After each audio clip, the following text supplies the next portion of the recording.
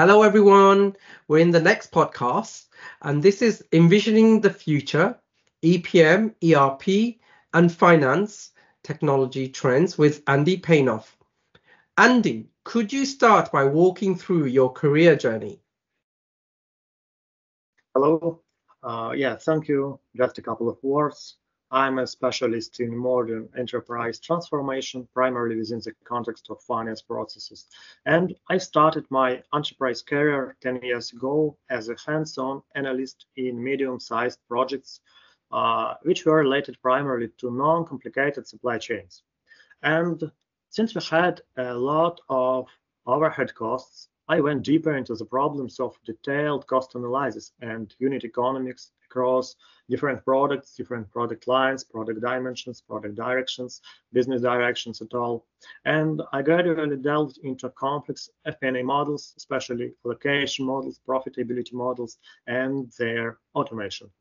And after that, when I got an opportunity to become a subject matter expert in implementation of transformation tools and then in creation of new transformation tools, I seized it, and for several years I worked on the development and implementation of around ERP consolidation planning tools and carrying complex transformation projects, primarily for large business. This included developing transformation strategies for the companies, building the landscapes primarily for holding companies, multi-tenant companies, and solution selection advisory and implementation. And the next chapter in my career was when I started a personal practice in management accounting and tech consulting. I undertook several projects for large companies focusing on optimizing their profitability and real-time costing models. And additionally, I played a core role in several projects of building enterprise architectures for medium-sized companies. And finally, I served as a solution advisor for Unity development projects, particularly those related to forecasting, AI, and real-time analytics. And for the past years, I have been working on finance architecture within the KT data processing ecosystem. It's one of the largest finance data processing ecosystems in Central Asia region, and my role involves aligning business strategy, product architecture, and finance data use cases. Also, as a volunteer, I continue to act as a researcher and an independent solution advisor for both companies who are interested in building their robust finance architectures, primarily medium-sized companies, and startups that aim to implement financial functionality into their solutions. Also, non-ERP, non-finance solutions, when they deal with finance domain, I try to help them to navigate this domain in tech terms. Thank you so much. So your recent comprehensive analysis delves into various software styles in automating the cost accounting domain. What sparked your interest in comparing these distinct styles, and what overarching impact do you think, or do you hope, your research will have? I've always been interested in end-to-end tasks. For example, ERP implementation is an end-to-end task, but also we have some tasks which are not covered but by only one system, even if it's ERP or PLM or another very large system. For example, when you work on lifecycle costing to calculate the most accurate product cost, starting from its design and marketing research and extending to the costs of manufacturing each batch. And then when you want also to analyze the costs of after-sales service, changes in customer service process, and then especially if you want this data to be updated in real-time mode with actuals, you understand that you must look at a wide range of technologies, and you realize that each of them is just a piece of big picture. And the main issue is that we can see the same tasks being implemented in different solutions and in different types of solutions. For example, data mapping, transformation, even cash flow planning, they all can be implemented in cash flow planning in systems, in core operational models of ERP. They can be implemented in Excel. Some companies use BI for these tasks. Some companies use EPM systems. And you become curious if all the solutions are equally good for all the tasks, or maybe some systems are better in some cases, some systems better in another case. And then you start to analyze why exactly. Yes, because when we combine technique with business, we can understand why and what exactly happens. And having such a big picture, we can achieve some benefits, such as, of course, primarily we can easier learn new systems. We can easier analyze gaps in the systems we already use. We can understand their limitations and the cause of their limitations. We can focus on these limitations when we explore and select new software systems. And we make IT landscape decisions better. And also from the vendor's perspective, it's very important to choose the architectural style for different functionalities. I understand how it's important to select and adjust the right architectural decision, not for entire solutions even today, but even for each component, for each functional module to provide maximum value for your customers, because now we have extremely a lot of opportunities as vendors, as software developers. And finally, we can forecast technical trends better because new features, new capabilities, even if they seem revolutionary, usually they don't instantly and drastically break the existing frameworks. They are usually built upon them and they expand them. And I think it can help us navigate the future. Thank you so much. So in your analysis, you highlighted the traditional approach of the transactional style in ERP models. How do you see its role evolving in the integration of emerging technologies? First, I probably must mark what I mean when say transactional-like software style. I'm not so much talking about the specifics of data processing in their physical storage layer. Rather, I mean how the system functionality is designed, how the user experience is built, how data structures are presented to the user, how the manipulation is designed. And this is a classical software style, yes, which is based on cards, card-like interfaces, flat lists, rigid calculation procedures, ledgers, and so on. And until recently, such document-based or transactional-based style, a large part of systems, B2B systems and models for office-related domains were designed on this style. This includes core finance models, controlling supplier relation systems, IT asset management, project management, even CRM systems. And although it was partly associated with internal database logic, but more, it's about paradigm, it's about vision, it's about way we think when designing the software system. And on the other hand, there were other classes of software systems such as Excel, EPM, BI. They were radically different from this transactional-like mechanisms. Yes, and in other words, there was a strong polarization. But if you think what will happen next, I think that in solutions which are designed mostly on transactional-like style, the share of the style will continue to decrease. Of course, more and more operational systems and models will contain mechanisms that were previously associated with only analytical software, for example. However, at the same time, I think that transactional-like software design will teach us a lot when designing other systems and functionality.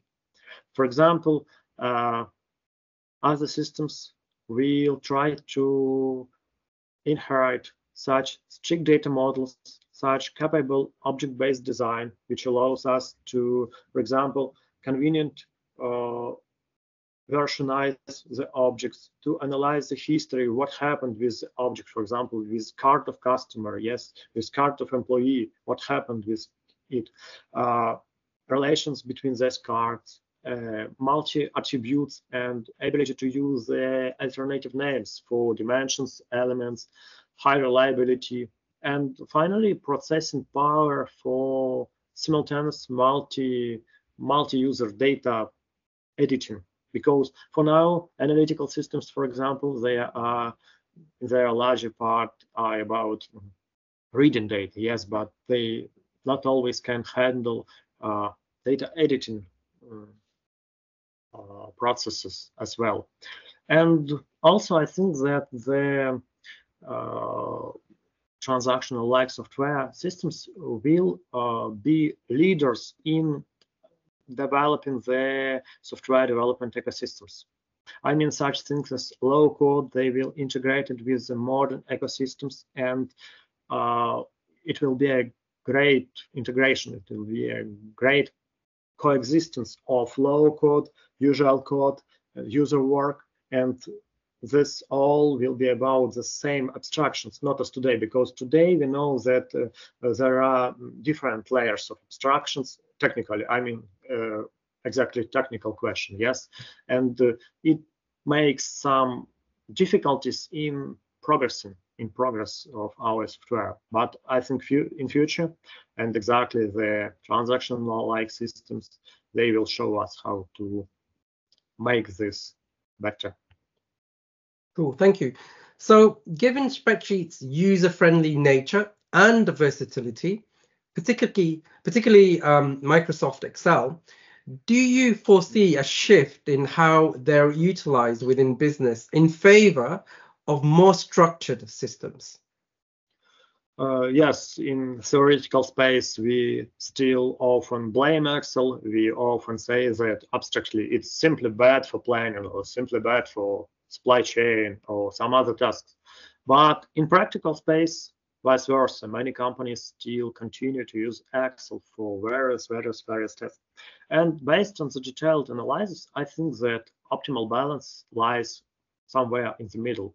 And I believe that in future, the trends will be associated with finding this balance, and companies will strive to find the optimum between overusing Excel and the blaming Excel. However, I think it can be possible in three different scenarios. The first scenario is, of course, the replacement of Excel. Yes, in some cases, indeed, Excel will not be used anymore, and this trend is ongoing and will continue. However, its pace is far from what we could have predicted before. And the second scenario is collaboration. I mean the preservation and development of Excel's transit role in corporate data flows. I mean, many systems will still develop their connectors with Excel, and also we will build robust enterprise architectural practices which at the organizational aspect will help us to make strict data flow management at the organizational level. And in this way, we also will use Excel very effectively, but also avoid its side effects. And the third scenario, it's very interesting, and I think it's possible to forecast changes of Excel development itself. And this path is already underway, because there is even a possibility that Excel could add the functionality which it doesn't have now and address its shortcomings faster than other types of software systems can provide the flexibility which Excel does provide now.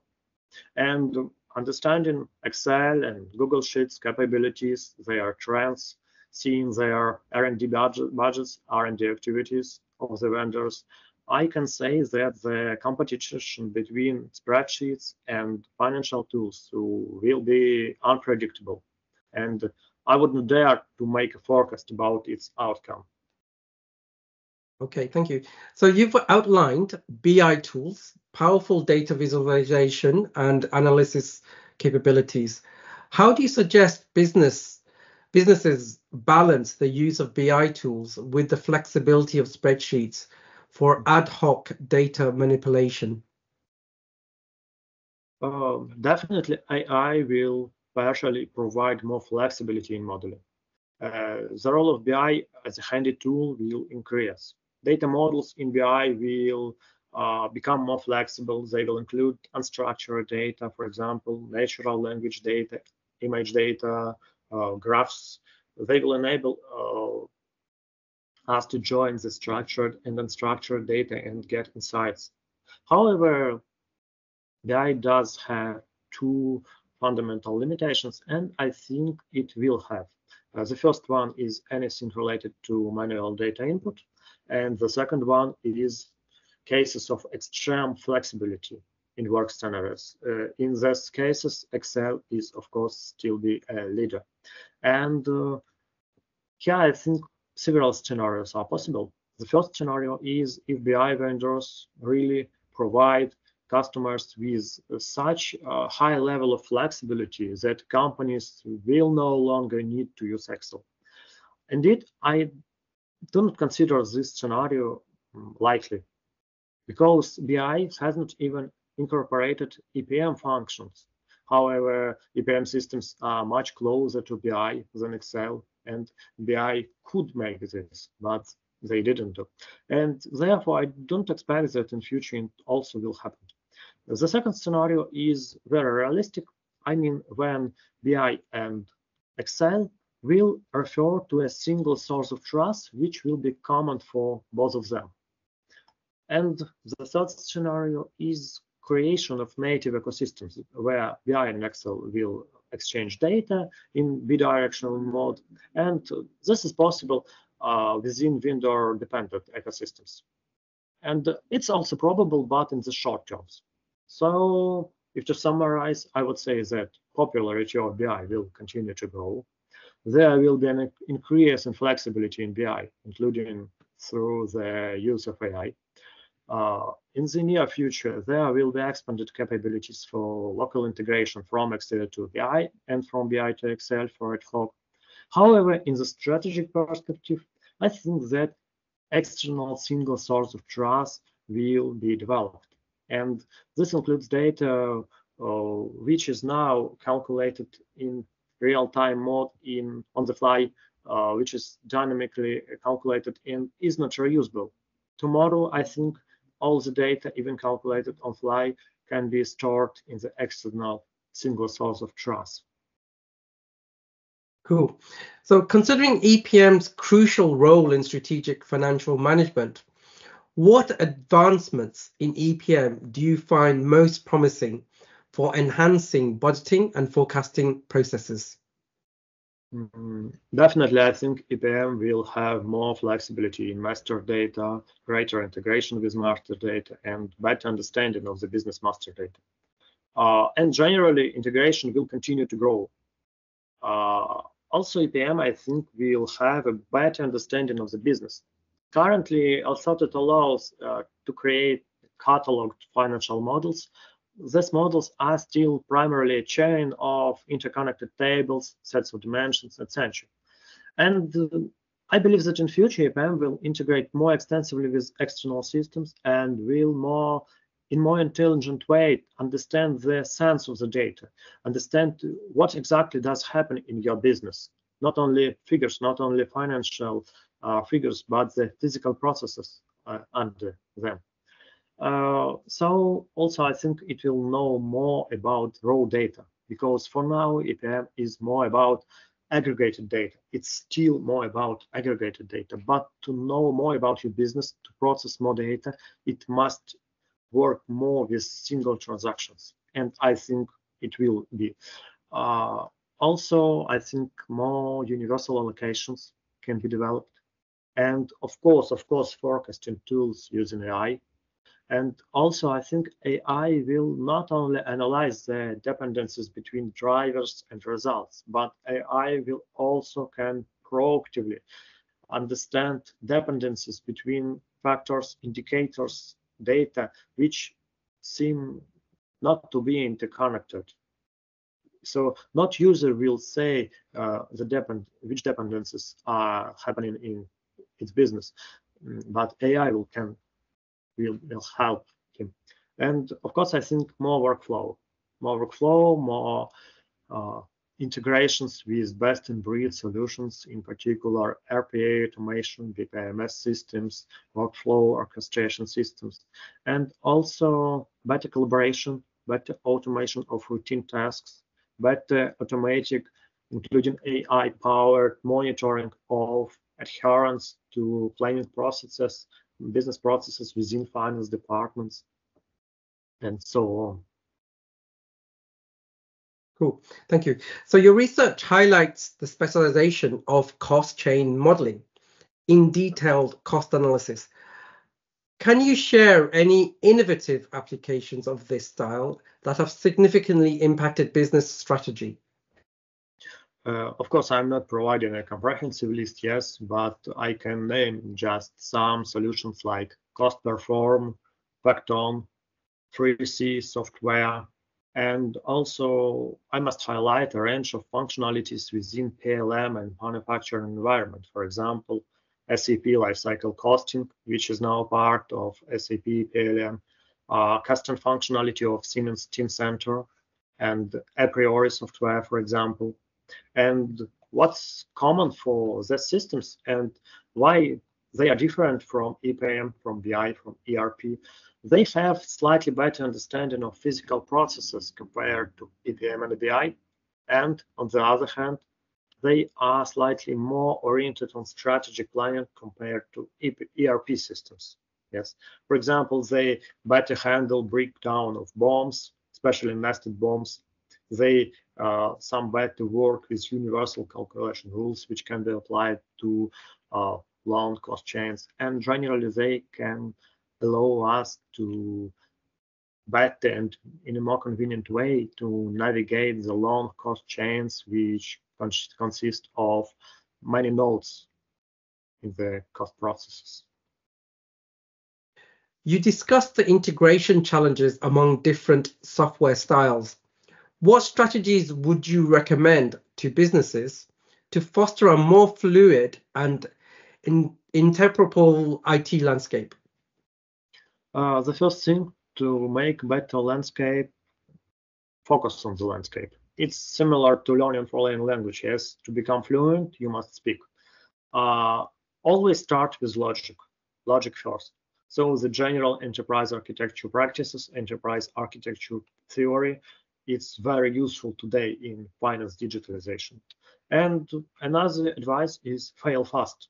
Please experiment already now with different integration mechanisms, starting with small tasks, because you must have your own internal experience with working with different integration solutions and technologies. And after that, you can understand how to better break down your processes into the systems. Thank you. So you advocate for a future direction towards modular, composable ERP systems. Mm-hmm. How should businesses start preparing for this shift to ensure seamless integration and data consistency? In general, the same, and also enhance feedback from IT, make more direct and more bidirectional connection between IT and business, stimulate competency expansion within the teams, focus on expanding skills rather than deepening existing ones, even because we must collaborate better tomorrow. It's even more important than maybe to have a deep expertise in particular part of solution. It's more important to collaborate, to know the context. And also, please model your processes and find the optimal level of modeling, because if you make only very detailed models of processes, it's not enough. If you have only very high level processes, it's also not enough. Please try to find an of medium level modeling, which will allow different domains to collaborate, to understand the processes, and to focus on the most important things. Thank you so much. So as the enterprise software landscape evolves, what cross-system trends should professionals be aware of? And how can they collaborate effectively to navigate these changes? Shortly, there will be constant changes in software boundaries, in boundaries of software types. However, the constant change should not confuse you because patterns will repeat. So please learn patterns, not only software. And systems integrability may increase, of course. We have to face new technologies of data integration at all. Hard-coded integrations will gradually become more flexible, and software systems will not only exchange the updates in data, but they also can exchange updates in data structures. And also, I think that if you want to collaborate in future, yes, if you want to navigate in future, you must first understand the trends. For example, dimensional modeling, AI in forecasting, dimensional-based formula management, MDM normalizations. In general, learn patterns, general patterns, not particular solutions. Also, I think it's very important to learn different software and aggregate them into the general classes, general how to say, generally to track the patterns, to make a huge horizon, because there is a lot of software and we must understand general kinds of them. Okay, so lastly, based on your in-depth analysis and predictions, where do you see the future of finance technology heading, especially in terms of software styles, role in business process automation? No, I think firstly, we, instead of traditional SQL databases, we will have some much more advanced technologies of data storing, which will support different data formats. The data structures will also evolve, and different systems will support images, files, natural language processing elements, associative relationship, and so on. And there also may be some universalization in how different software systems, for example, process formulas, how you build formulas, how you build models. Maybe new integration protocols can be developed, and it will allow us much less think about techniques, but much more we must think about business and about the optimal composition. And I think AI in future can monitor data integrity between software systems, data structures, the general patterns in your data across different systems. And it also can provide us some suggestions on additional data to model and identify the data we need, identify which data structures we must add. But anyway, AI only can help us. It can't work instead of us. And our internal competences, they must grow. They must grow already today.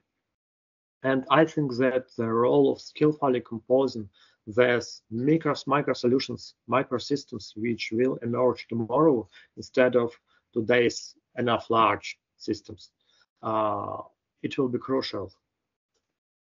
Thank you so much for the insightful interview today. It's been wonderful having you. So yes, let's do a couple of podcasts in the future, and have a good day. Thank you very much.